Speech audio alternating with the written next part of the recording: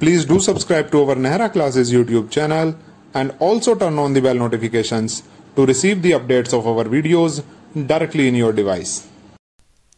Hello friends, I vikasnehra welcome you all to our Nehra classes YouTube channel. In today's tutorial, we will learn how can we copy or clone all permissions from one file or directory to other in Linux. In this method, we can directly clone the permissions of one file or directory to other, including the special permissions like ACL, by just running few commands. We don't need to manually change the permissions one by one. By running only few commands, we can directly clone or copy the permissions from one file or directory to other. So without wasting time, let's get started.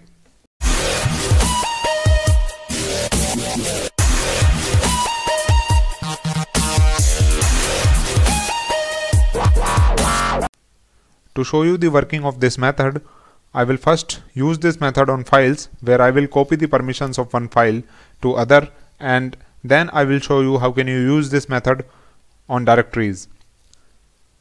So let me create two files here in tmp directory with the names as source and destination.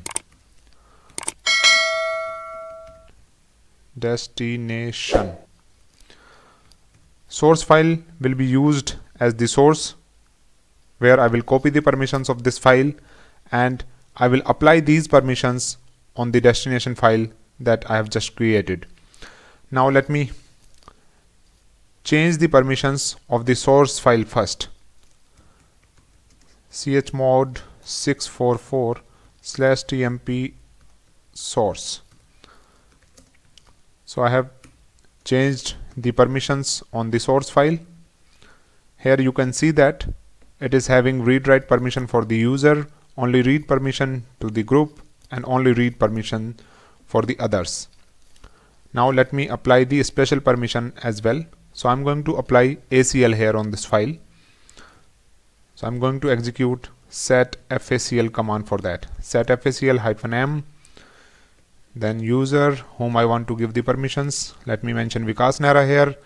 I want to give him full permissions, so I'm going to mention here read write and execute, and the file name, that is /tmp/source.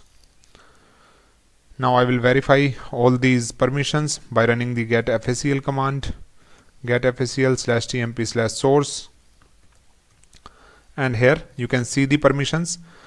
Only the user is having the read write permission, while the user vikasnehra is having the full permissions, and for others there are only read permission, no matter if he is in the group or not. Now I'm going to use these permissions. I'm going to copy these permissions to the destination file, but before that let me show you the permissions that are actually available on the destination file. Let me show you the permissions by running ls-l /tmp/destination command, and here it is having read write for the owner, only read permission for the group, and only read permission for the other users. So I'm going to change these permissions first. I'm going to provide no permission to anyone on this file. Again, verify the permissions. So here you can see that no permission is there for any user, means this file is having no permissions. Now in the next step, what we will do, we will first create the backup of the permissions of the source file, or we can copy the file permissions to one file which we will use to clone these permissions. For that we will execute getfacl command, getfacl -R, and then the name of this file /tmp/source, and we are going to save it in one file with the name as permission file or permfile. Here we have created a file with the name as permfile, which has the permissions of /tmp/source file. Let me list this file. This is the file which is just created, and if you will have a look at the permissions, or if you will open this file, you will see the details. It will exactly show you the exact details of the permissions of the source file. Now in the next step, we will clone these permissions. To clone these permissions on the other file, we will execute setfacl command. Setfacl --set-file. After that, we will mention the name of the file which we are going to use to copy these permissions. In our case, the name is permfile, and then the name of the destination file on which I'm going to apply these permissions, or on which we are going to apply, or we are going to clone these permissions. So in this case, the file name is /tmp/destination. We will press enter here. Now the permissions have been changed. We will verify by running ls-l/tmp/destination command, and here it shows the modified permissions. Let me verify it. Let me compare it with the source file permissions. Here you will find the exact same permissions on both the files. We can also verify this by running getfacl command, getfacl/tmp/destination.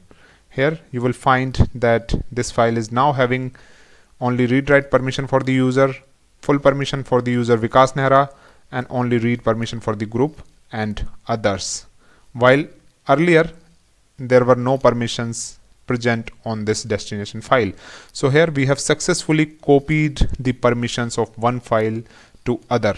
Now I'm going to show you how can you use this method on directories.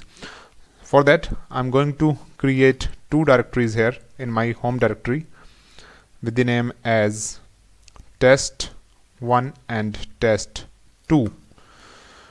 On test1, we have exactly the same permissions which we are having on the test2 directory. So first, let me change the permissions of this test1 directory. Here I'm going to provide the full permissions, and I will verify the same by running ls-ld command, ls-ld test1, and it shows that we have full permissions on this directory. Now I'm going to apply the ACL as well. setfacl -m u vikasnehra, and here I'm going to provide only read-write permission to this user test1. I'm also going to provide the permission to the group as vikasnehra as read, write and execute. And now in the next step, I will verify these permissions by running getfacl command, getfacl test1, and here you can see that user is having the full permissions, vikasnehra is only having read-write permission, the group vikasnehra is having the full permissions, and the others also having the full permissions on this file. Now in the next step, we will change the permissions for the next or the test2 directory. So we will execute chmod command, chmod 000 test2. Let's verify the permissions on this directory. There are no permissions on this test2 directory now. Now in the next step, we will clone the permissions from test1 to test2. To copy or clone the permissions, we will execute getfacl command, getfacl -r, the source file name or the source directory name, that is test1, and we can save it by the name of a file, like we can mention the name as new.txt. We have saved it.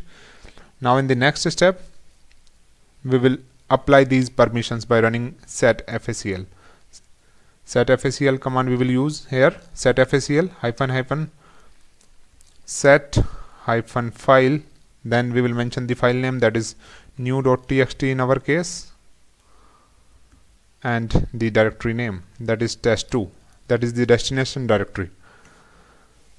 Now we will verify the permissions on the destination directory, ls-ld command, and here you will see that the permissions have been modified and now it is having the full permissions, and as well as the ACL is set here. Let's compare it with the original file or the source directory. Here it has the exactly same permissions, and we will also verify the same by running getfacl command, getfacl test2, and here it shows the exactly same permissions which we have set on the test1 directory.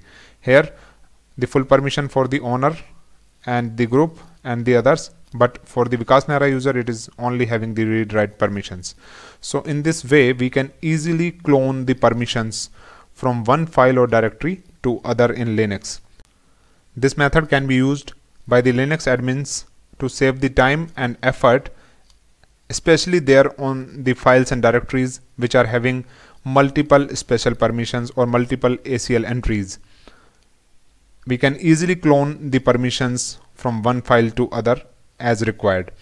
So I hope you will find this video useful. If you like it, then do share it with your friends and colleagues, and if you are new on our channel, then please subscribe us and turn on the bell notification to receive the updates of our videos directly in your device. I'll see you in the next one.